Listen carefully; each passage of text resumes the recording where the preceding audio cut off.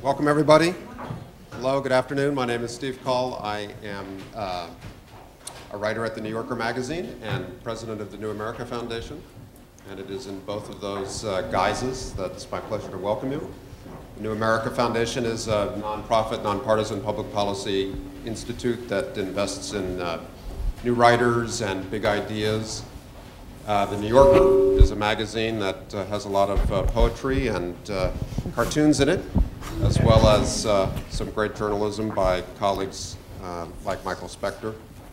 Thank you for being here today, and I am going to turn the panel over to Michael, who will introduce our speakers and the subject matter. But please greet them all now with a round of applause. Thank you.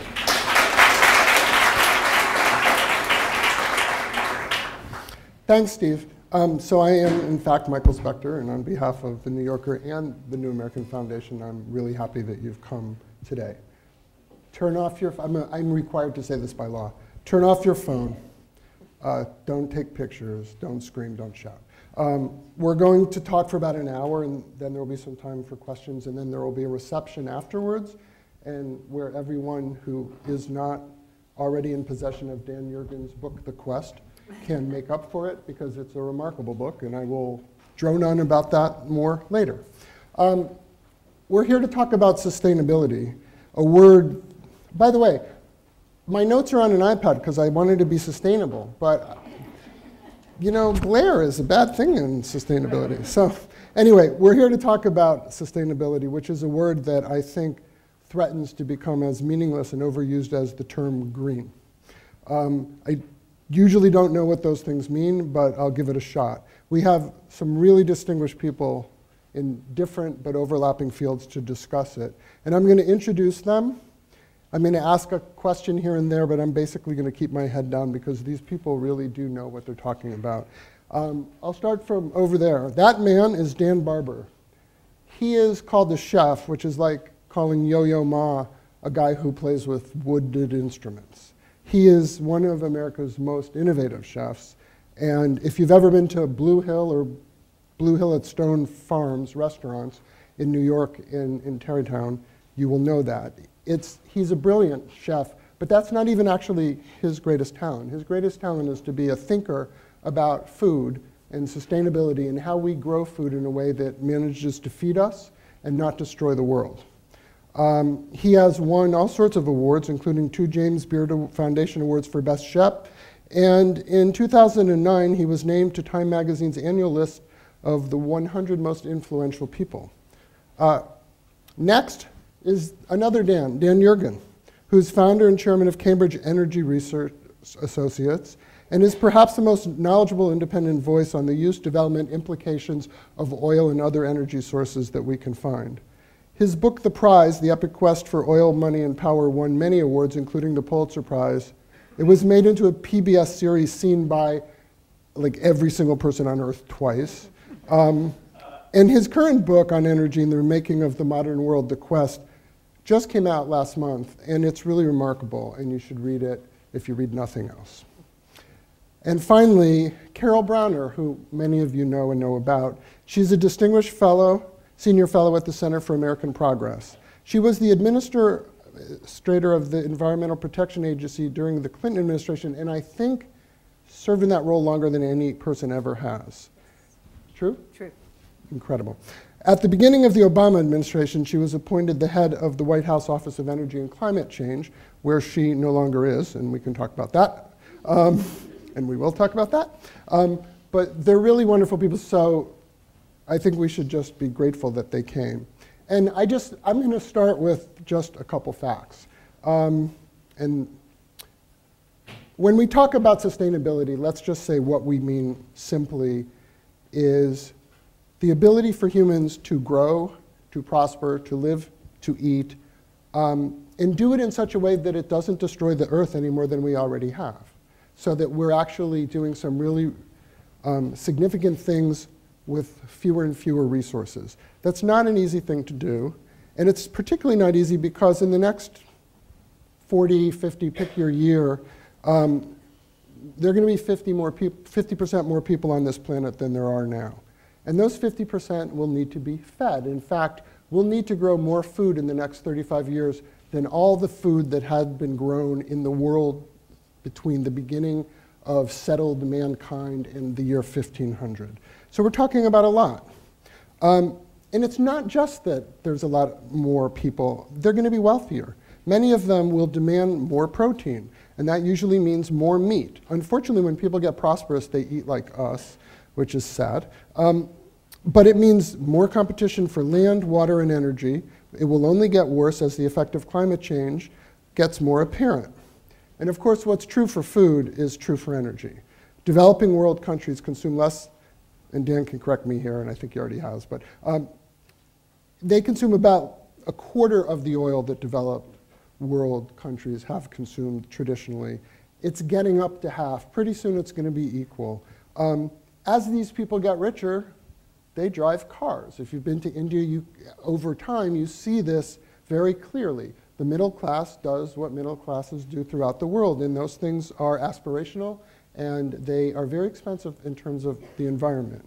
Now, the countries that are growing the fastest, China and India, are not countries that we can necessarily say, you know, you guys should really slow down, because we've already destroyed the environment for 200 years, so we don't want you to have your turn. And that's a problem, because when we talk about climate change and food production and all these issues, we're talking about global things. And one of the things I'm going to ask is, what can we do? You hear a lot of people in America say, well, China's not doing it, as if it would make it okay for us to just perform any sort of terrible environmental sin. And I don't think that's true. So to start, Dan Yergin's book, one of the many amazing things he says in it is that you know, we now have a $65 trillion economy in this world. Possibly in 2 decades, we're going to have twice that. How are we going to get from here to there without using more resources, without taking more of the valuable water that is in rare supply, the oil, and without burning more fossil fuels than we do now, because we're already burning way too many by anyone's count? So why don't I just ask Dan that one, and then this will just be I won't ask specific questions of specific people. So this is just to pick up on the theme. Okay. Yeah, I'm curious how you think we can possibly do that, because you're actually not a pessimist. Yeah. Well, first let me say thank you to both the New Yorker and the New American Foundation, and to you for this opportunity to be together in this panel with both my co-panelists, and to kind of sort out this question of sustainability. It is, as I found over the 5 years I was working on this book, there were 3 big questions, and they all kind of tie together with what you're saying.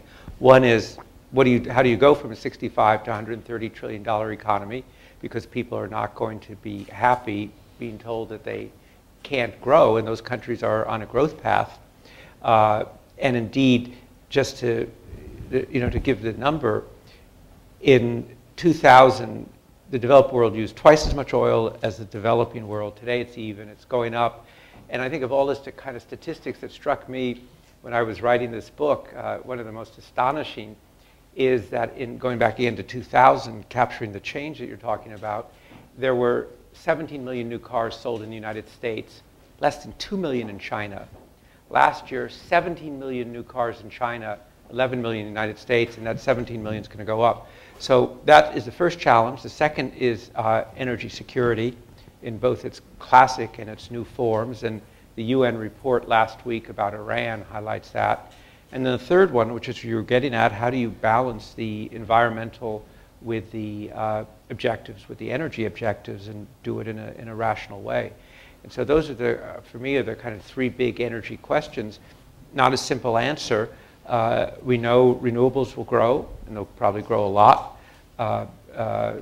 We have a potential, I think, to be twice as energy efficient as we are today. But when you look at what's happening in the rest of the world, you look at China and India, renewables will grow, but so will, they're on track to use more coal. So to me, the major changes in the energy system will probably actually come after 2030 because of the scale and the kind of complexity of the system. And so the next 20 years really will pose very sharply the questions you're talking about. One of the problems with all that, I think, is that these are political issues as well as environmental issues. And in this country, It's no secret that we haven't been so great on the climate. And in fact, this administration, a liberal administration with a majority in both houses of Congress, was unable to get a meaningful climate change bill through Congress, which I personally, and I'll bet I'm not the only person here, found somewhat disappointing. Carol, did you find it disappointing? Yeah. I'm not blaming her. No. I mean, look, I think that climate change is the moral and ethical issue of our generation, and you know, generations before have certainly left to subsequent generations difficult problems. The Cuyahoga River was on fire. That led to the creation of the EPA. You had cities that were so full of smog you couldn't see across a skyline. Today's the 21st anniversary of the modern Clean Air Act. I mean, we certainly have dealt with difficult pollution issues. Climate change is not a difficult pollution issue. It is a planet-altering threat.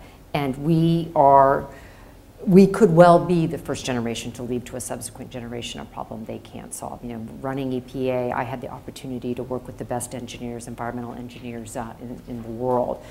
When sea level rises start to occur, there's not an engineer in the world who can turn that back. And so my disappointment was obviously quite significant. I was very optimistic that we would be able to do something, that we would be able to set a cap on greenhouse gas emissions, that we would be able to find sort of the common sense, cost-effective way to achieve significant reductions. You know, politics being what it is, the healthcare bill took much longer, ran down the clock, sort of ate up whatever goodwill there might have been in Congress towards some sort of responsible energy legislation. But having said that, I am still, like Dan Yergin, I am an ultimate optimist. I spend virtually every day now with young CEOs, with young companies that are figuring out new energy solutions. I was with 30 of them in London a couple weeks ago. Today, another 25 of them.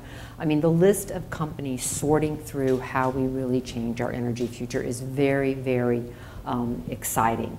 I'm encouraged by some of the things the administration is doing. I think it was a very important step that the State Department took on the Keystone pipeline just last week. I think the commitment to cleaner cars, work that I began in the White House that is now continuing. Congress said get to 35 miles per gallon by model year 2020. We convinced the automobile companies to do 35.2 miles per gallon in 2016, and now the president is talking about 54 miles per gallon in 2025. Similarly, the commitment the president has made on mercury, you may think, well, that's a neurotoxin, that's good. We shouldn't have mercury emissions from our coal-fired power plants. But the truth of the matter is if you set a tough mercury standard, what will happen is the 1950, 1960, even some of the early 1970 vintage coal-fired power plants will actually shut down, creating opportunities for some of the alternatives, probably natural gas in the near term, but ultimately some of the renewables. I think the president will propose the first ever greenhouse gas emission standards on coal-fired plants at the beginning of the new year. So you may not have gotten the kind of comprehensive lay of the land that could have guided us for generations to come, but that doesn't mean important things aren't happening when it comes to reducing our greenhouse gas emissions. I'll play the pessimist since you people are so upbeat. That's what I was yeah, right. And Dan Barber is a person who lives sustainability on his farm. It's one of the most remarkable ecosystems I've ever seen. And everything has a place, nothing is misused, all the waste is recycled either to the animals, from the animals, into the ground in such a way that it's a nice loop. It's a small farm, it's a beautiful small place. And my question is, because it's the same with energy, when we talk about, there are solutions, there are wonderful solutions, can they be scaled up to deal with the problems of the world? Yeah, this is right. This is the big question about sustainable agriculture and the kind of food system that Michael's talking about, which is really a movement. It's a social movement, and I would argue it's probably one of the most exciting happening today. And I'm lucky to be a part of it and have the opportunity to indulge in experimenting with it on this Rockefeller, old Rockefeller farm. I guess I would answer your question and sort of looking at the bigger picture from one perspective, which is what feeds the large food system, the big food chain. The big food chain feeds, while everyone talks about the exciting social movement and the regional, local, organic movement, it still only feeds about 6% of the population. So 94% of us are eating from an industrial food chain, whether that food is coming from California, Texas, Florida, or Mexico, or beyond, is indisputable. The question, I think, for the future, and I don't really know how to define the future here. None of us can predict the price of oil. Otherwise, we probably wouldn't be sitting here. But the big food chain runs on essentially three things, and it's a little bit reductive. But the three things would be cheap fuel, abundance of water, and fairly stable climate, which we've enjoyed for the last 3 decades.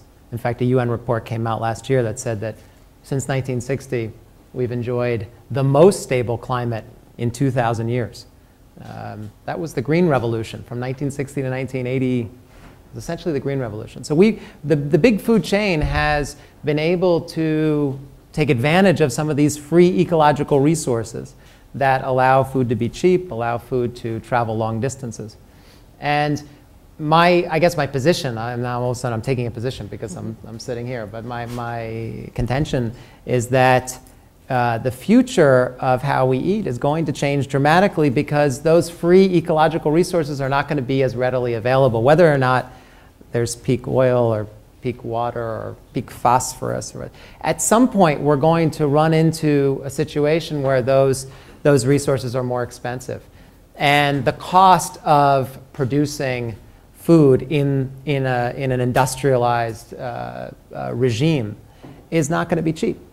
It's already not cheap on the environmental degradation issues. It's also not cheap on the health issues, as we've seen also indisputably. But from a pure economic standpoint, just the P&L of looking at this thing is like the inputs are going to be vastly more expensive. And the question, I think, why we're in such an important time is because we have a decision to make about the future. How do we transition gracefully into a world that cannot produce food with these free ecological resources? How can we look at the future, whether, by the way, whether this future is in our lifetime or our children's lifetime or our grandchildren's lifetime, is also sort of a meaningless point. I mean, a meaningless question. It's a blip on the biological scale. From a biological point of view, it's coming into our future. So the question is, how gracefully do we transition to a world where those free ecological resources are more expensive? And I think that's the challenge. From my perspective, and here I won't be the pessimist, I'll be the optimist, it's a nice challenge because if you believe that the big food chain is going to face these issues, and as we are seeing already, not facing them well. Someone just sent me the Pilgrim's Pride report that came out last year. Pilgrim's Pride is the #2 poultry producer in the world.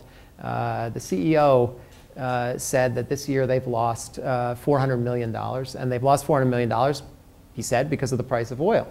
The price of oil is $96 a barrel. There are predictions of that going very far north. The big food chain is built on $30 a barrel, not $90 a barrel, and not $130 a barrel. So where does this go? So my feeling is it's going to go in the direction of more, not because of chefs like me and not because of writers like Michael Pollan and chefs like Alice Waters, simply because of the economics. We are going to look at a future of more local, regionalized food, and I believe that you will end up eating healthier and much more flavorful food because of it. So Can I ask you one point of clarification? You can ask him anything you like. The fact that I would be clarifying something for you is it's ironic, great. but Well, I'll go for it. You used the word chain, so I'd like to use chain in another way. So just to help all of us in the audience, all of us here. So you're 94%, 6%. So tell us which side Whole Foods is on. And you're being recorded, Dan. Yeah. Okay. Are we being sponsored is the question. That happened to me last week. I spoke about Whole Foods and I didn't know they were a sponsor. Although there was a Whole Foods. Just think of I it didn't as know just that I was one putting you in the hot giant seat. corporation in the entire world. Well, no, I mean the Whole Foods sort of toes the line. I mean, they think they do it brilliantly. They are heavily invested in the industrial organic food chain, which is yet another way to look at this. Is the principles behind sustainability, or let's say organic. Organic was founded on organism, on the whole gestalt.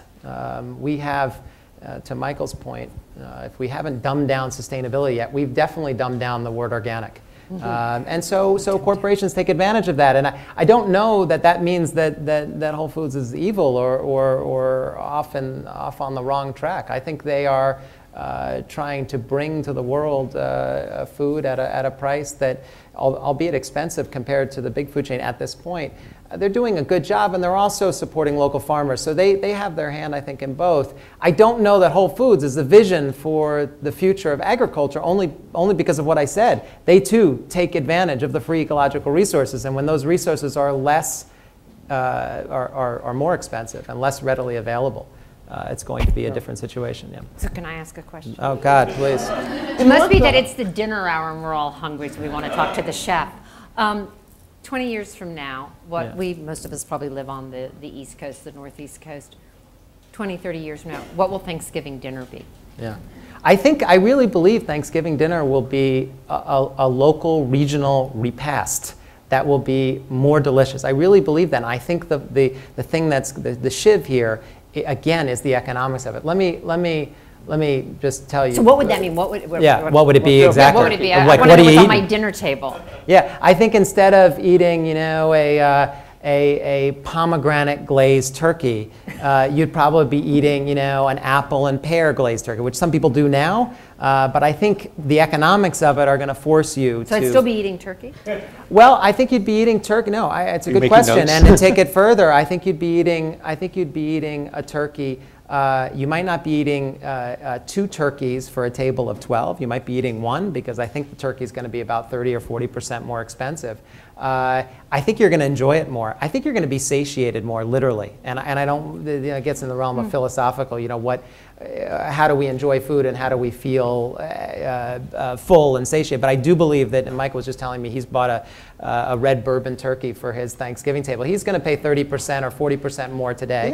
And I do believe that you're going to have a happier experience. And I do believe that you're going to eat a little bit less of it because I really believe that those flavors satiate you in a way that an industrial big blown up turkey is not. And if you cook it, I think all those things. Well, it's not about the cooking. Unfortunately, I wish look, I have an ego about my cooking. I have great cooking, but I don't think I can cook a broad-breasted white turkey, which is the industrial turkey. That's what 98% of our turkeys are going to be this Thanksgiving. 98% is one breed of turkey that's essentially relying on those cheap ecological resources. But here's the thing, and this is about oil and food and everything else, which we go into alternatives, which is what you're talking about. And yeah, I bought a red bourbon turkey, and it's a heritage turkey, and it eats grass, and I have enough money to do that, and I'm a food fetishist, so fine. But, we're not, when we talk about alternatives and we agree that they're good, or when we talk about alternative energy sources, and there's some extremely exciting things going on in what I and Dan and others have sort of called, this is an era of biology. It's not an industrial era. We're getting to a point where we're going to be able to make things biologically, and that means no fossil fuels. It means a lot of ability to direct what we're doing and where we're doing it. But it does hinge on this thing you said, which is money. Because as long as people can afford oil, and as long as it's there, That's right. they're going to get it. And they're not going to have the incentive. There's lots of solar folks out there, biology people, wind people, and there's more and more, but they don't have the incentives that oil has even now. I think that, no. Look, to make this very simple, yes, we're all fortunate we can go out and we can get the ecologically correct turkey or whatever other piece of food we want for dinner. But I want to go back to something that Dan said about the sustainable agriculture movement, which is small, but I think it's real. I have a 23-year-old. He belongs to the local CSA. He only eats what he gets from it. He is looking at building a house that will be off the grid. And I share that only because this is how young people are thinking. They do want to be in their communities. They do want to live a more sustainable life. And I've been part of what was the green environmental movement, meaning go out and save land back in the 60s. Then it became the pollution movement in the 70s and 80s. And today it's the energy, the climate change movement. But something is happening with young people. And I think you were referencing that is hugely important concerned about community. Because if we start to take our food from community, it will be a very different type of food we will eat, and also the impacts it will have, broadly speaking, from an environmental perspective, from an energy perspective, will be very different. But I feel like we're talking about, you know, the Hudson Valley and Silver Spring, Maryland, and places like that. He lives in Vermont. And I'm concerned about, you know, 2 billion people go to bed hungry every night. That number will probably rise. And I don't necessarily think industrial factory farming is the answer to that problem, but I don't think that a pasture-raised black Angus cow that farmers let go to 1,300 pounds, which I saw last week at a wonderful farm near where I have a house, that's luxurious, but that's not going to be possible to sustain a life, just any life for these people. And my concern is where, like, how do we go from, you know, we live in a country where our biggest food problems are that we have too many calories, basically, and we... Well, I mean, also you have to think about it, you know, a few centuries ago, China and India were over half the world economy. After World War II, they were like 2% of the world economy. And now they're on a growth thing that is just phenomenal, and it's kind of changing many different things. Our most important relationship in the world today, the United States, is with China. The energy system, I think, to me, the turning point was the year 2004, when the world kind of woke up to the fact that China was not just a source of inexpensive goods, not just a competitive manufacturer, not just a lid on inflation, but also a huge and growing market. And that's when we started to see prices started to go up to reflect what was happening. The only analogy to that was what happened in the late 60s and early 70s, when you had the economic miracles in Japan and Western Europe, and the price of oil, you know, happened to coincide with a war in the Middle East and with the crisis that we know, many, you know, that we know historically or remember. But we're now at a similar point, but even on a larger scale, and it's just transformative. And of course, it affects food and all of it, but it's this 20 million people a year moving from the countryside to the city, and they need housing, they need transport, they need jobs, and all of that requires energy. And they also need food, which they increasingly can't grow because Yes. they're living in the middle of giant cities. That's right. What about alternative fuel? There's so much written about it. There's a lot of excitement. Do you think it can be more than a little bit of a blip of a help without lots of subsidies or an enormous hike in the price of oil? Who's that directed to? Well, it was Okay. to you, but I'm Okay. willing to let anyone answer. Well, okay, I'll take it. So the last part of the quest, I have a whole section there trying to say, where did this whole issue of climate change come from? And I include Carol's famous exchange with Tom DeLay,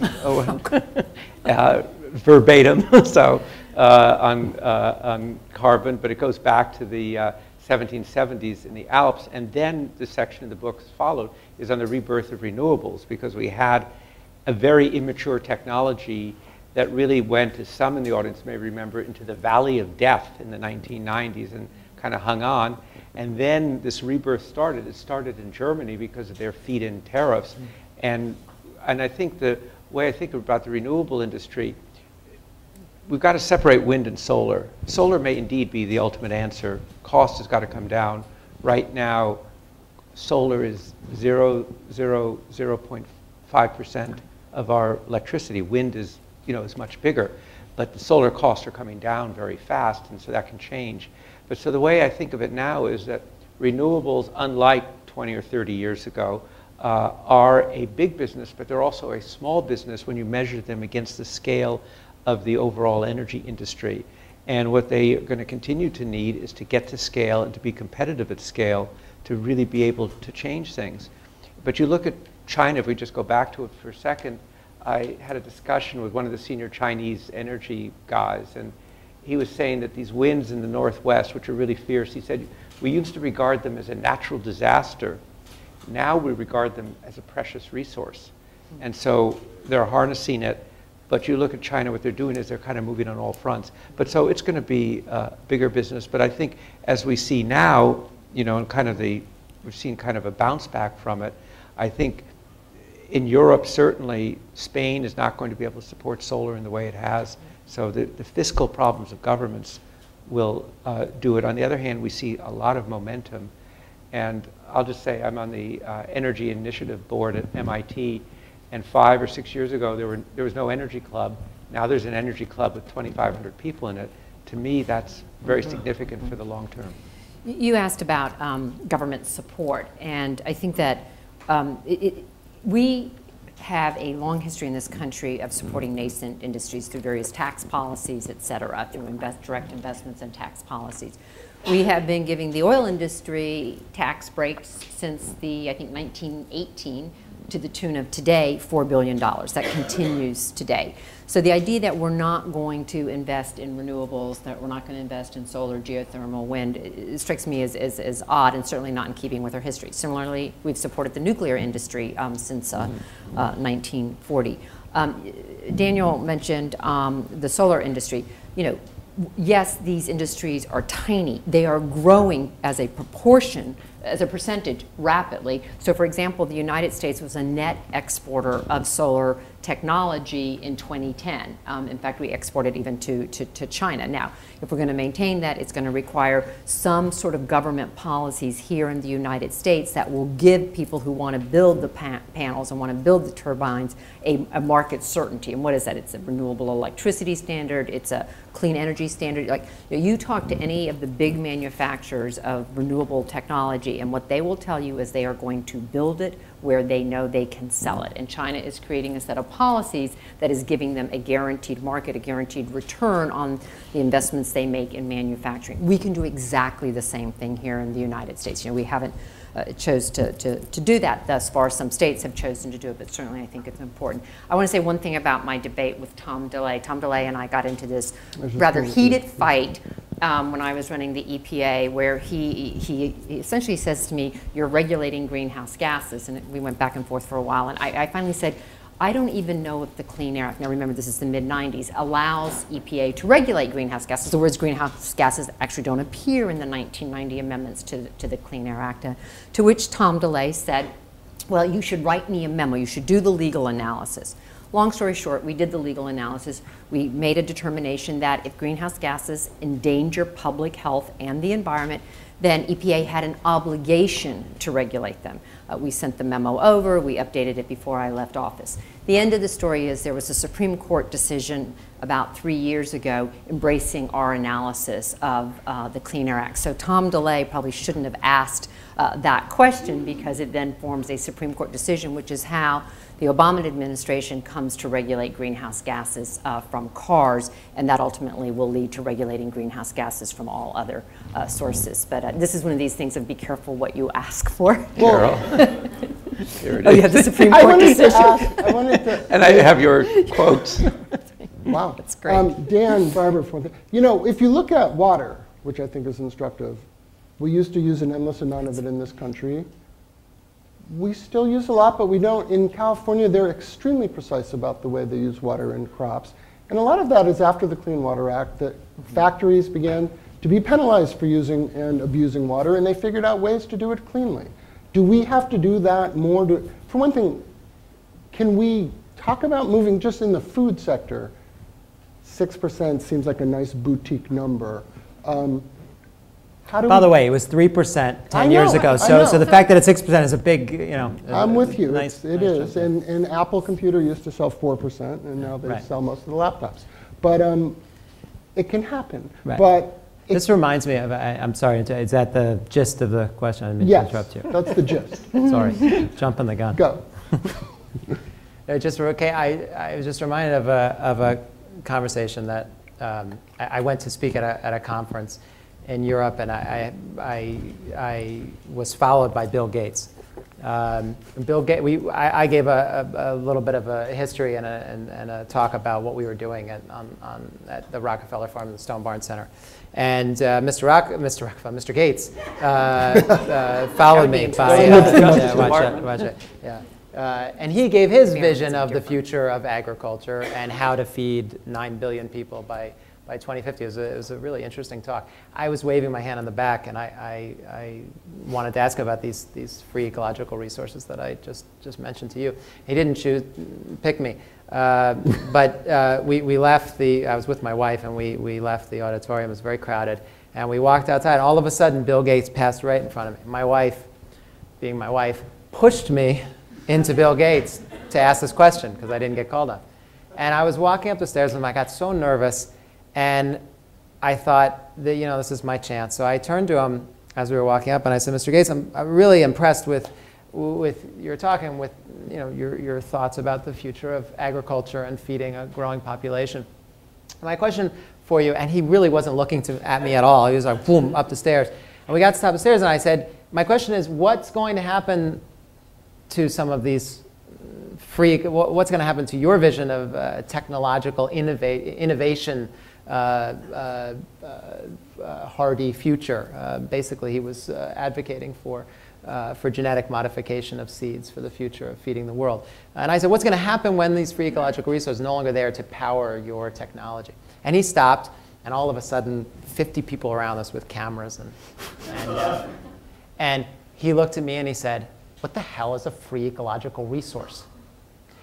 And I said, water, as an example. And he said, yeah, maybe, but I don't think of that as an issue, because look at what's happened with drip irrigation. Have you ever heard of drip irrigation? That's what he asked me, and I had. And he said, do you know that drip irrigation has cut water usage by 85% in Iowa alone in just the last 25 years? And he went on to make another point. And actually, then he didn't let me answer. He rounded the corner, and he donated $10 billion to malaria research. So it's not like Bill Gates, it's not like Bill Gates is a bad guy or anything. But what I would have answered him, and I answer it now, and I'm sorry it took so long to get to it, but what I would have said to him is that it's true about drip irrigation, and it's an amazing technology, and it's being used all throughout the world. It was developed in Israel in the 60s. But what I would have said to him, had I had the chance, is that we didn't have drip irrigation in Iowa before 1968. There was no irrigation at all in Iowa before 1965. Why? Because Iowa was growing organic grains for the most part. And for the most part, the soils retained water when it rained. Mm-hmm. So it's an interesting way. Again, it comes down to sort of, how do you look at this future? I mean, yeah, you're right. There are technologies that are impressive and are important, and for some region of the world, critically important for the foreseeable future. But if we're really looking at the long-range view of this, we have to both have an historical understanding and an appreciation for some of the real challenges we face with these free services. When I was secretary, before I was at EPA, I'm from Florida. I was born and raised there. I was Secretary of the Environment for the state of Florida. Now, our economy in Florida is a tourism-based economy, so it's essentially based on clean water. In the early 1990s, the agricultural producers in the state still did not meter, I'm not saying pay for, meter their water use. They were free to sink a well and use whatever water they thought important. The draining of South Florida for development, the damage that's been done to the Everglades system, we literally take fresh water and put it out to tide in Florida. Now we're trying to reverse that, and it struck me one day when I was traveling through the Everglades as Secretary of the Environment, that if Texas had been doing this with their oil, the entire world would have thought they were crazy.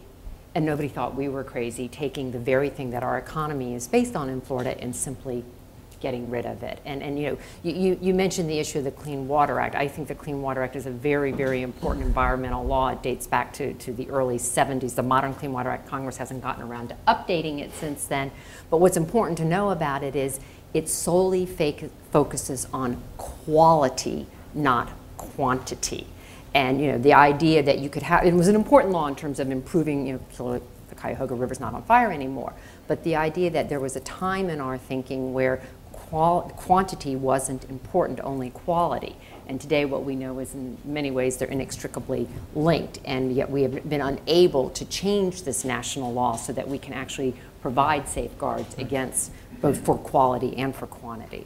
So let's say that we are successful in being sustainable in this country, whatever we individually think that means, but developing a farming system that makes more sense than the one we have now, using our energy resources in the most productive and least destructive ways. Where does that leave us with regard to climate change, which is not an American issue, it's an international issue? And even if we were to do everything right, and there's a great deal of American history that says that's unlikely, how do we just let climate change happen, and then, there are a lot of crazy ideas about how to mitigate things, pumping all sorts of stuff into the atmosphere. Is that the answer? Because it doesn't seem realistic to think that a world is going to get together and do the sensible thing. Well, I think that we have to, yes, it is a global issue, and yes, it doesn't matter where the greenhouse gas emissions come from, they affect all of us. But that doesn't remove our responsibility. True. And I think we have an important leadership role to play. I think we can bring to bear important technologies that will help to reduce greenhouse gas emissions. I think that it has got to be not just a government effort, an industry effort, a scientific effort. It also has to be an individual effort. And one of the things I have been struck by throughout my career in government is the power of access to information, that when we give individuals information, they frequently will, in fact, make a better choice. And one example that you I have the same experience with good food, but good to hear. Well, that's exactly right. And so when you explain to somebody that, you can, we all learn to read the labels on cans about how many calories and salt and all those kind of things and we make different decisions. You may care about calories, someone else may care about salt, but we have access to But thank God we have that information. But we love it, right? And they're Yes. trying to make it better and more usable. Imagine if you had the same information about how much energy you were using at any given time. I won't say his name because he's a well-known person and he might be embarrassed by the story, but he had an energy audit done on his house, and he found out that he has 2 stereo systems, right? That one uses 10 times the amount of energy as the other. And his response is, my experience of these 2 stereo systems is identical, right? They both play music. Now I have information, so what am I going to do? I'm going to stop using the stereo system that uses a lot of energy, and maybe I'll replace it with a more efficient one. But we haven't been willing thus far to give consumers access to information about energy use. Now, there's a lot of young companies out there starting to do it. There's one that's about to give you an app on your iPhone. So when, my husband and I always have this fight, honey, turn down the air conditioner, honey, turn up the heat, whatever. I can, when I get to work and he hasn't done what he was supposed to do, go onto my iPhone and regulate my thermostat from, from far away. And, same thing is going to happen. We're all going to have smart refrigerators. We're going to have smart cars. We're going to have smart appliances. Right now your refrigerator is cycling on and off all day long because it doesn't know when you open and close the door. It will learn that you only open and close the door for 2 hours in the morning and 1 hour in the evening. My refrigerator actually is slightly smart because I can press a vacation mode. When I decide to go out of town for a few weeks, I can push a button, or for a day or two, and it will change its energy use. My food is all protected, but it's no longer using the same amount of energy. And so it's a long way of saying I think access to consumer information is going to be hugely important in addition to what governments need to do. I totally agree. Don't you think, and this is sort of what you've been talking about with water, don't you think making people pay for things in the real world, and now I'm thinking about a carbon tax, which has not been a successful thing in this country. We don't pay the real price of lots of things we have, from a desk to the food we eat. And until we even know what the real price is, I'm not sure we can make those intelligent decisions.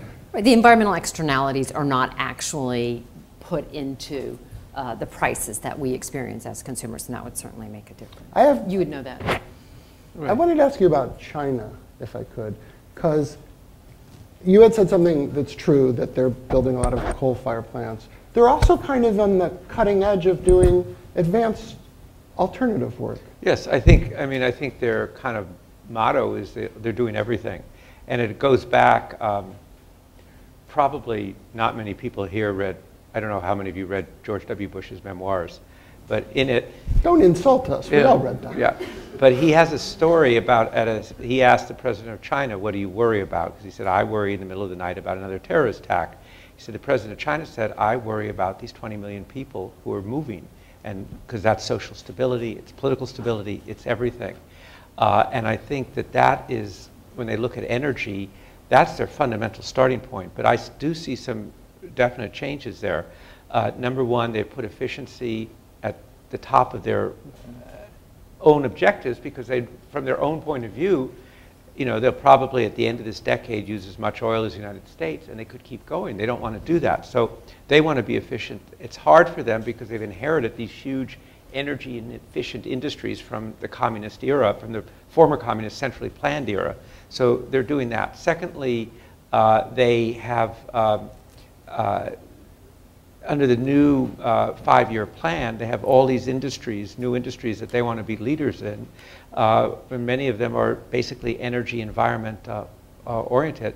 And I think starting around 2007, as Carol knows, they started to change what they were saying about climate change and concerned about the impact. So you see a process of change there. And it is interesting that, you know, kind of what's happening with the electric car. Different countries, you know, maybe there are 4 countries that are really players in it: the US, Japan, South Korea, and China.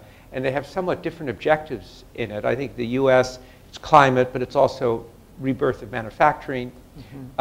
China, I mean, they talk about climate, but I think it gets mixed in with their other problem, which is, we talked about environment getting worse. In some ways, the environment's gotten better. I mean, we have much cleaner air. They don't. That's a huge problem for them. And it's a problem because everybody's breathing this really dirty air. So they see an electric car as answering that. They see it as answering the question of not having their oil consumption go out of control. And I think there's a third interest that they've built up this large automobile industry now, but they're unlikely to be able to catch up with the established players.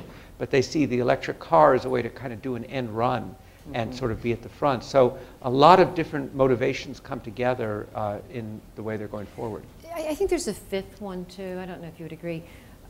There is a small but nevertheless growing environmental movement. And you know, if you think about the environmental movement, the anti-pollution movement in the United States, it was really a product of the middle class. That as you know, people came to the cities, they started to think about the quality of life. They had time on their hands. That, you know, the 9 to 5 workday was really a reality. They started to say, wait just a moment, we don't want this industrial pollution. We don't want this dirty water, this dirty air. And so, you know, the EPA gets created by Richard Nixon in 1970 and so on and so forth. I think you're starting to see some of that in China, where, and I think in part because of the one-child policy, people are saying, well, I only have, you know, my kid needs to be safe, and I don't want my kid to experience asthma. And so as they come to the cities with all the negatives associated with coming to the cities, I also think there's this sort of beginning of a really tiny, but nevertheless potentially powerful environmental movement. Well, I think absolutely. If the quality of air, I mean, I hear it from friends who live in, you know, Chinese live in China all the time, and they're concerned, you know, about their children and what they're breathing.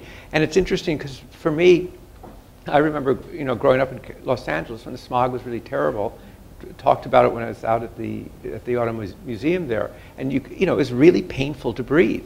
Well, that started a movement, and who set up the California Air Resources Board but Ronald Reagan, and started a process of regulation, and have the story of the scientists in there who actually figured out where smog came from. And I think that, you know, part of the motive force in our country from the electric vehicle basically arises from that movement in California and to want to get to a zero emissions vehicle. And it started basically in response to really terrible air pollution. I think I actually want to ask each one ridiculous question, and then we'll take questions from the audience. Dan Barber, if you could have any one wish implemented towards making the world more sustainable, just do it. What is it?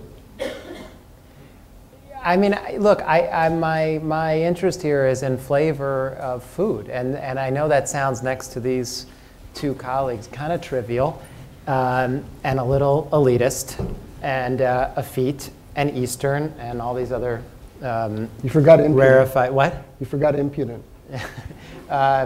But I believe, so I'm a chef and I should believe this, but I believe it maybe even you know, stronger than the next, is that flavor, if you are looking for truly delicious food, I mean truly, not fast food companies that tell you they make the best hamburger or the best taco. I'm talking about truly delicious food.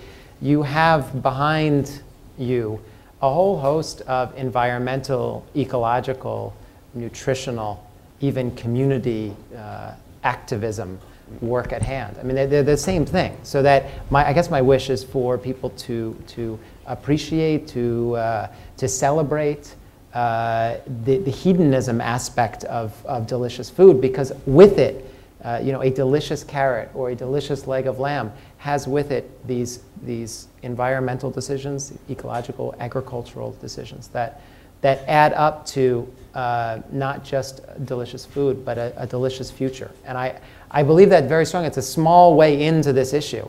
And it's difficult when you have overriding issues like global climate change and peak oil and the rest of these overbearing issues. But one thing that we could all do in this room is vote for this kind of system that I'm referring to 3 times a day. That's a very nice way to be in the world. How many times do we get to vote for a president?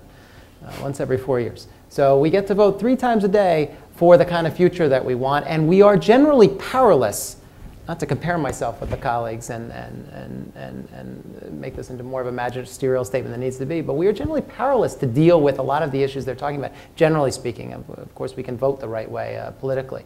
But for the everyday, and I say again, 3 times a day, we can vote with our forks, and that's a very powerful statement. I said 6% as 6% of our food we're eating is local or regional or sustainable in that sense. It's an amazing number considering 10 years ago. I said it before. I just stress it again, and that's basically because of people like Michael Pollan and others who have brought to bear this issue, and people are spending more and changing their habits because of it. I think that's a very positive way to look at the future.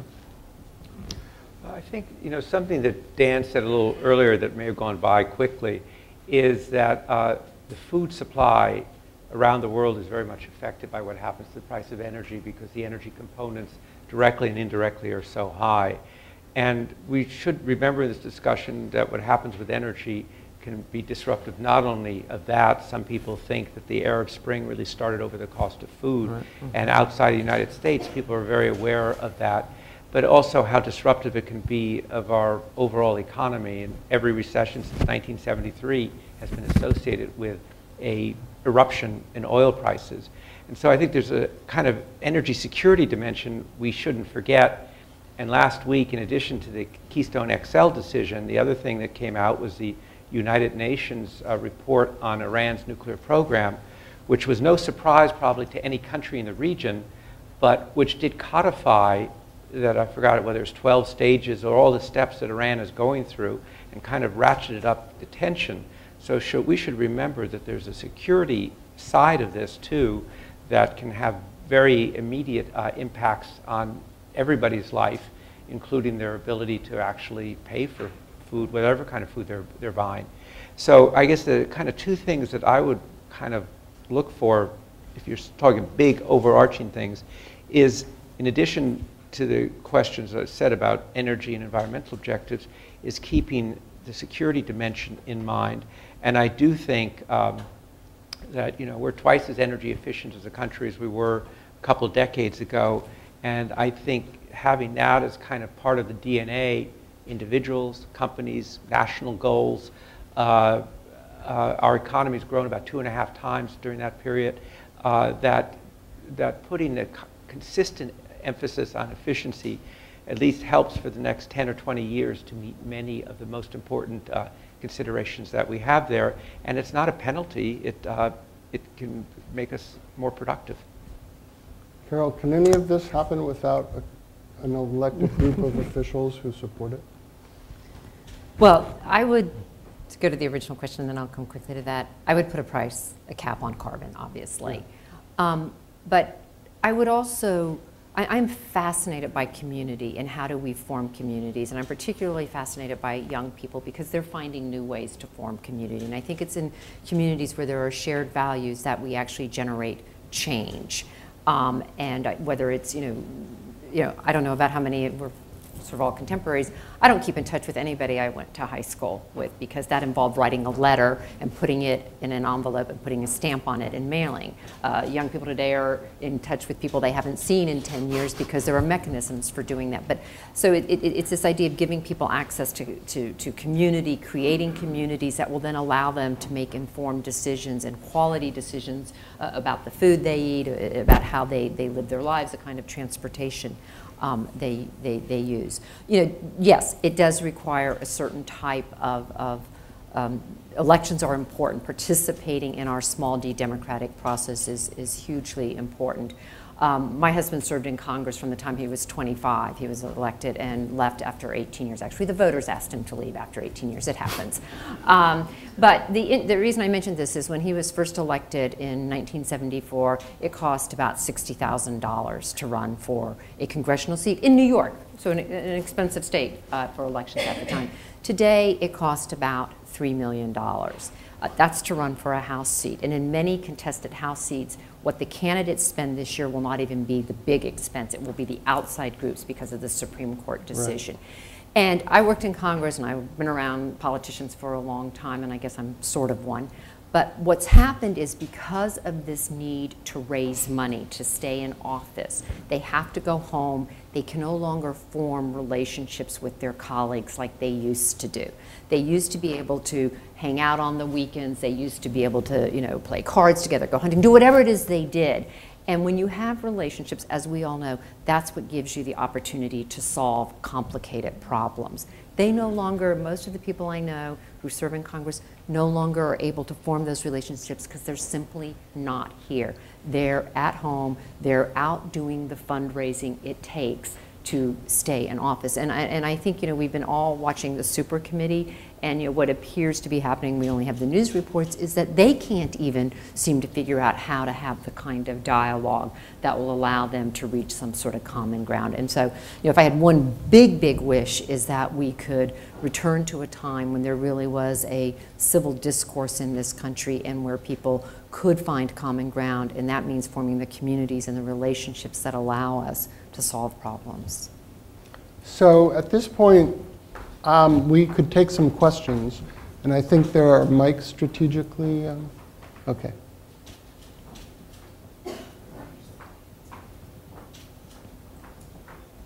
Wow, I get Go to be ahead. the first person. All You right. are. What an honor. Because I got in so late, I got to sit at the seat right by the mic. Thanks so much for your very informative and insightful dialogue. I really appreciate it. I'm glad to be here. My question really is for Dan, but anybody who has thoughts on it, Which Dan? Or Dan, but for you too, if you would like.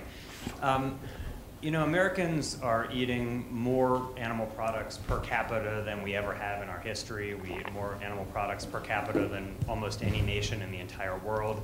And we see the results of it with public health problems, obviously the environmental problems. The UN says that animal agribusiness is one of the biggest causes of climate change. Why is there not so much discussion, do you think, on just encouraging people, let's say, to eat a more plant-centered diet, to eat more plants and fewer animals? It seems like it would be a great way to prevent some of our public health crises, environmental problems, and prevent a whole staggering amount of animal cruelty as well. Well, I think there has been a lot of talk about it, but probably not enough. And it's probably more to your point, that we could solve a lot if we ate lower on the food chain. It's very expensive to eat meat, although that's not reflected at the checkout aisle, of course. And as I was saying before, I think it will be, maybe in our lifetime. Anyway, though I would be just a bit careful about it from some of the perspectives that you mentioned, because look, I'm coming from the Hudson Valley. And the Hudson Valley is a very difficult place to grow vegetables and fruits. Almost impossible in most of the Hudson Valley to grow grains, which is really what we eat. When we talk about the most exciting social movement, we talk about fruits and vegetables. It's like nothing. You know, we eat grain. We eat wheat for the most part. I mean, 80% of our farmland in this country is in grains. That's the big issue. The problem is that 80%, of the 80%, something like 60% go to feed animals. That's a very inefficient system. So I agree with you, we need to eat less meat. But in the Hudson Valley, you know, if you believe in a localized food system, and I really do, from the economic standpoint, from the health standpoint, from the nutrition standpoint, from the taste standpoint. You've got to look at the full life cycle of an animal to start recommending diets for people. And if you're going to look at the full life cycle of an animal in the Hudson Valley, it's actually quite cheap to raise meat in the Hudson Valley. You've got great grass, amazing grass. You can do a lot with animals in the harsh conditions of the winter, both haying fields in the summer, storing that and feeding them at a very low energy cost, at a very low economic cost. It's low-hanging fruit. Look, the Hudson Valley was built on dairy. I mean, that's what built the beautiful, iconic landscapes. We ought to maybe take advantage of that more, not less, for the future. I'm only using it, and there are not a ton of people that live in the Hudson Valley, so I'm not extrapolating this example to say that we should all be eating more grass-fed and grass-finished local meat, because the Hudson Valley's ecological conditions suggest that we should be raising cows there and not carrots and cabbages. Because we shouldn't be raising carrots and cabbage there. Economically, I can tell you that it's very hard to do. And the land is begging for the low-hanging fruit, which is animals. So in fact, to answer your question, and I say it a little controversially because I want to make the point, is we should be eating more meat if you're from there. More meat. You should be eating more meat that's local, that's fed on grass. You should be eating different parts of the animal, not just the loin and the steaks. You should be able to encourage chefs to be cooking all parts of the animal. And you should be eating it in a way that supports your local ecology and supports the open space and the landscape. If you're in Berkeley or you're in San Diego, Southern California, and you want to be a vegetarian, you should be. I really think you should be, because the ecology is telling you that's what it should be. So my overall point to you is, I don't know that we should be giving a prescription about what our diet should be on a national scale, and certainly not on a global scale. We should, in fact, do what the Native American Indians did so brilliantly, which was ask the ecological conditions, what should we be growing? And then base our diet on that microclimate. I think that's the future of eating, because it's the least expensive and it's the most energy efficient, and it's absolutely the most delicious. I eat a lot of corn. Hi. Great panel.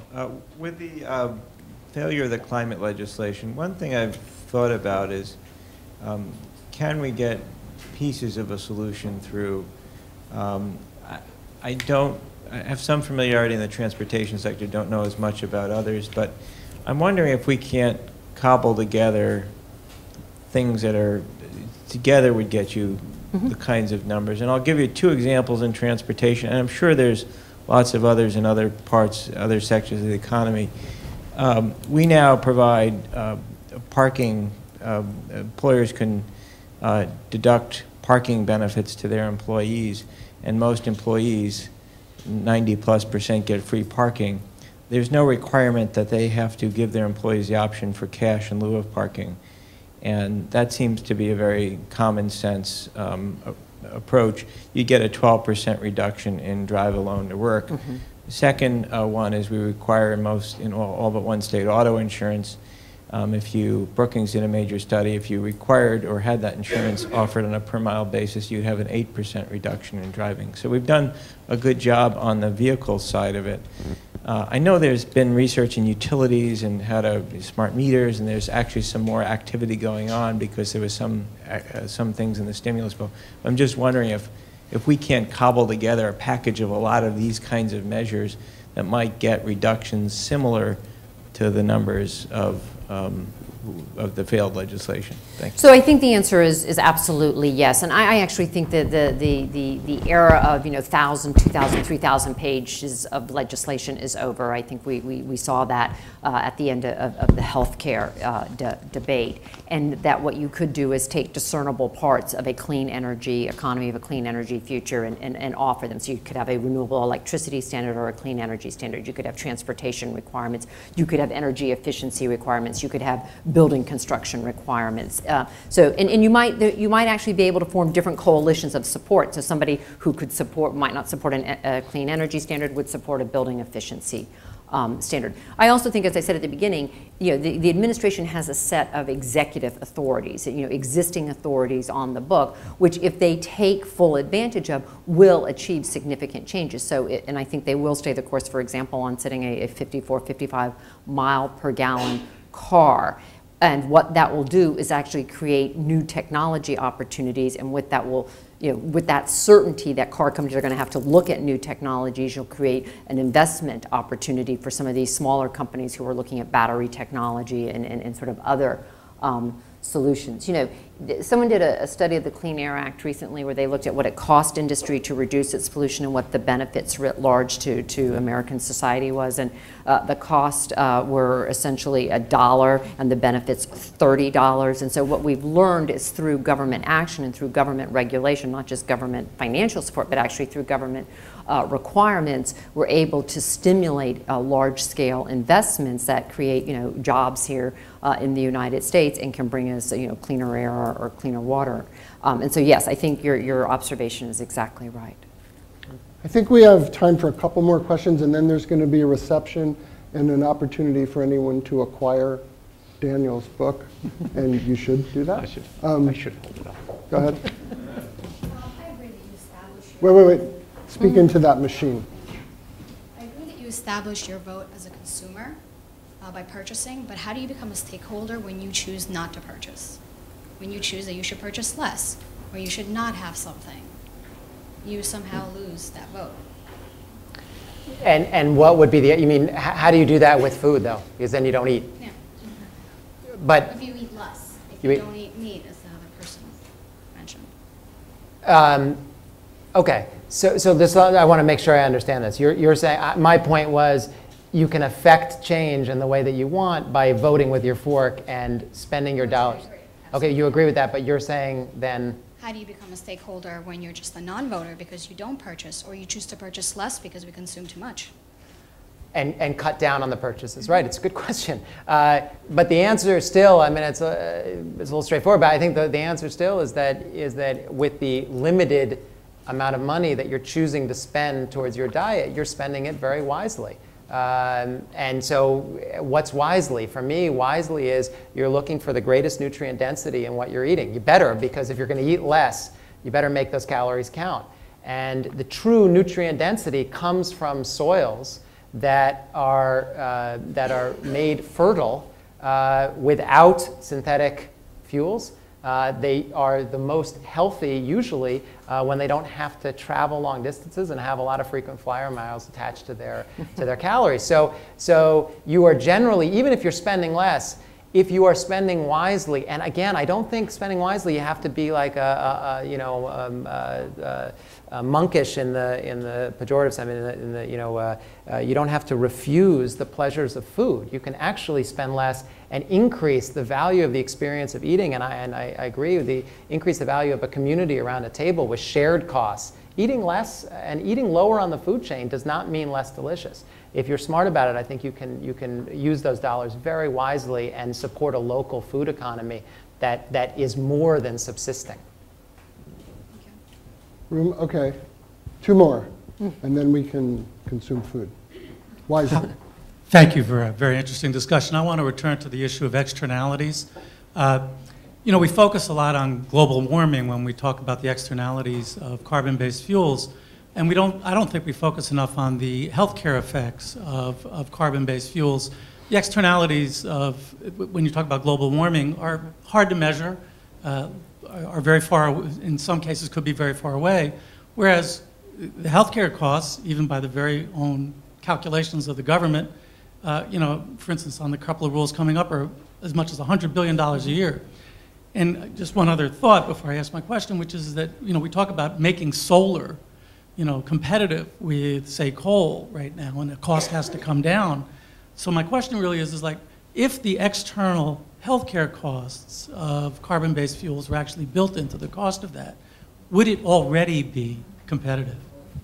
Would solar already be competitive? Yeah, would it, and alternatives. Which, when you say the external cost, Well, what do for you have in instance, mind? the MACT rule, which is about to come up, the maximum It's the control air toxins technology rule.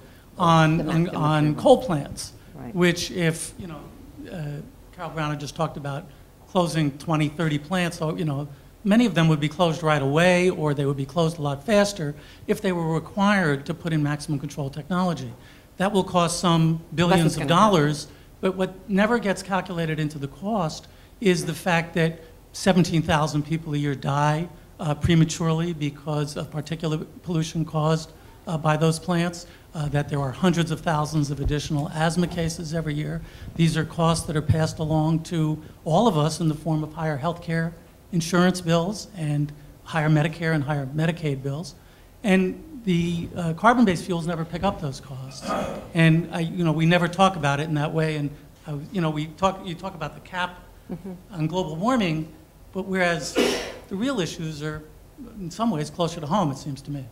So I think there's a bit of a debate going on in Washington right now. It's a little bit, I think, below the radar screen, but it's this whole issue of cost-benefit analysis, and I think that's part of what you're speaking to, which is, should agencies like EPA be limited in the decisions they make based on whether or not the benefits to society exceed the cost of reducing pollution? Now, I litigated this question. A decision I made at EPA was litigated all the way to the Supreme Court on this very question, and I prevailed in my argument that no, the law didn't require me to limit my public health decisions in terms of setting an ozone standard or the first ever fine particle standard to a cost-benefit analysis. And you're exactly right. We should be embedding these, but I just want to be clear that shifting the decision-making, the policy decision-making paradigm to a cost-benefit analysis would be, I think, a very bad thing for our country, because what has happened historically is when we first look at reducing a pollutant and we look at the cost associated to that, we have no way of factoring in American innovation and ingenuity. And so we overestimate what it will actually cost to achieve a pollution reduction. We similarly do not appreciate all of the benefits. You talked about asthma cases avoided, premature deaths avoided, but what is the lost work days associated with the mom or the dad who has to take that child to the emergency room? And one of the reasons we've made real progress on clean air is because we've been willing to say that it's not going to be about the cost, it's going to be about clean air, it's going to be about the science, it's going to be about the benefits that we provide. And so you're raising an important point about how we actually embed these in the decisions we make, but we shouldn't limit the decisions we make when it comes to setting public health, air, or water pollution standards to an economic cost-benefit analysis. One last question. Ma'am. Yes, it's a great discussion. I'm interested, in the interest of not being too elitist, looking at the way to expand this access, Dan, to healthful food and everything, given what we've talked about as these increasing costs as we're all going forward in terms of energy and water, et cetera, all those inputs. And I would be interested to hear yours and possibly Carol's ideas about possible policy mechanisms that could improve access for more people to this sort of food, and I'm including urban agriculture and also changes to the industrial agriculture system. Why don't you start with the policy? I'll tell a quick story. When I was at EPA now 10, 12 years ago, one of the things I attempted to do was regulate the waste from what are called CAFOs, or combined animal feeding operations, these very, very large, as Dan has talked about, industrial. And some of the response I got from some in the industry, in the CAFO industry, was, well, it's just animal waste. And at one point I realized that one of these CAFOs was actually going to produce more waste, more manure, than a small city would produce. And I thought, could you imagine if EPA decided not to regulate the wastewater from a city? People would think we'd have lost our mind. And why, waste is waste, and shouldn't we be about regulating it? And I think that there are ways to look at these kind of regulations that will cause the industry to have to think differently. But it's a very inefficient tool in most instances for the kind of if the outcome you want is sustainable agriculture, trying to use existing regulatory tools, I think, will be a very challenged and arduous process. I think, going back to what Dan and I have talked about, I think in terms of community and really looking at what is it that the land in your community can actually provide you is a far more sensible and practical way to proceed. I'm glad Carol said that, because I do think there's some levers to pull, especially with the Farm Bill, which is being debated right now, actually, without our knowing what they're talking about. And it's going to be decided without our knowing or being able to affect the process intelligently, which is really too bad, because a lot of what's written to your question about access and about availability, actually about the entire food chain, is in that legislation. So that's unfortunate, and I don't think it's going to change now. We'll fight the fight in another 5 years, or they always say that 5 years from now we're really going to have the food system we want from this. And I agree. I think the thing you learn that we all learned from Obama was this is bottom up. This is bottom. His election was bottom up. This food movement is bottom up. It's not going to come from the top. It's going to come from all of us demanding the kind of food we want for ourselves and for our children. And I go back to Carol's point about community. And one of the great unfortunate problems when it relates to food with this issue is that we Americans don't have a culture around great food. We do not. We never have. We don't actually have a culture around great farming and agriculture. This is one of the great lies. The Jefferson yeoman farmer is a myth. It was true for wet agriculture in like 13 colonies. And west of the Mississippi, small land yeoman farmer thing makes no sense. There's no water for it to begin with. So our whole agriculture tradition is bad agriculture. And our whole cultural tradition in terms of great food comes from other cultures, is borrowed from other cultures, which we've done quite well. But unfortunately, we've borrowed the celebratory foods and not the everyday foods. And so we have an obesity epidemic in part because of it. I want to make sure we end here on a hopeful note and say that I do believe that you look at Bill Gates' vision of the future and a CAFO vision of the future, and what you see in my mind is like the old factories billowing the black smoke in the 18th century, and the New England, the English Revolution. Those feel very heavy now. They feel very old. And though there are a lot of interesting people talking about that as a vision for the future, I don't think it's the way we're going to head. I do believe that this regional, local idea, while sounding quaint, especially when I say it, is actually going to be very innovative. And if you look at some brilliant farmers that are taking advantage of energy exchange on the farm between animals and vegetables, principally creating these free energies that are there, photosynthesis and energies from the waste of animals. You have a resilient food system and a much more delicious one, and I believe in our lifetime we'll be eating more of that, and our Thanksgiving table will be more delicious. One last word from Dan. Sure. When I was, those who've written books, I know Steve Cole has, probably the hardest thing to write at the end is the conclusion, because you have to say, you have to sum it up and say, what does it mean for your readers who spent this time with you, and what does it mean for yourself? And so I spent a lot of time on the quest thinking about the conclusion. And I think it also ends on a hopeful note. I hope a realistic note, because when you look at the energy side of things, you see there are a lot of risks there, ranging from environmental to geopolitical, and we could just go through many others. But the hope is the fact that we've had this great revolution that started in the 18th century in terms of harnessing technology. And what Carol is talking about, I think, is really central, which is this notion that there's no reason that innovation is going to end. Innovation doesn't exist in a vacuum. It responds to needs, and I think the needs have been identified pretty clearly. And innovation in energy takes longer than in other fields. It's not like Twitter or YouTube, and I think so often, Silicon Valley went into energy in a big way in 2004, and then found out it takes longer, takes a lot of capital, and there's a lot of regulation. It's not like starting Twitter. But on the other hand, what we do have, so it takes longer to unfold, but one of the things we have going for us, I think, is we talk a lot about globalization, but we're seeing a globalization of innovation. It's not just centered in this country. It's centered also in those countries that you talk about that are the large consumers, and they are also caught up in this process. And so I think on that kind of positive note, saying, there are going to be surprises. We can't say the timing, and we're going to see the adaptation of technology. Just on the energy front now, we see there are major things that are changing in energy, the result of innovation. So I think that also, to end, like to say, ending on a hopeful note.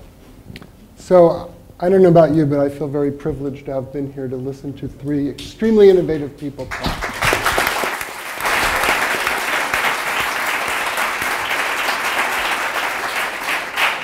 Now you're all entitled to buy books and drink.